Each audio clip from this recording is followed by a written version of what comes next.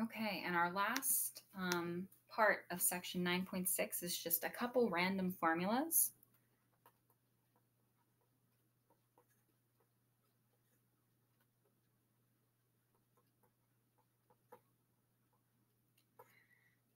Just like in the last section, I'm going to tell you how to use these things without actually showing you examples, because I don't think having you watch me do arithmetic is a really good use of time as we ramp up to the calculus that we're actually going to do in this class. So to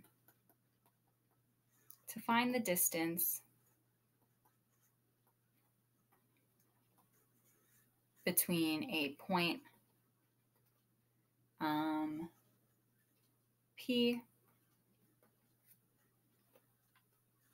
and a plane given by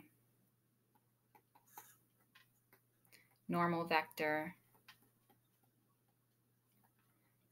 n and point Q, we're just going to use this distance formula. Distance is going to be the magnitude. Actually, you don't even need that sign, I guess. It's going to be the vector QP dotted with the normal vector. Ooh, really crooked line there. Divided. Okay. There we go. Divided by the length of the normal vector. And then kind of similar to that is going to be if you want to find the distance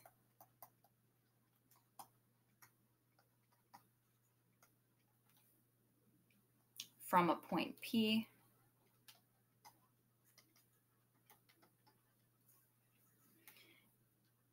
to a line with direction, we'll call it V, just to be kind of different,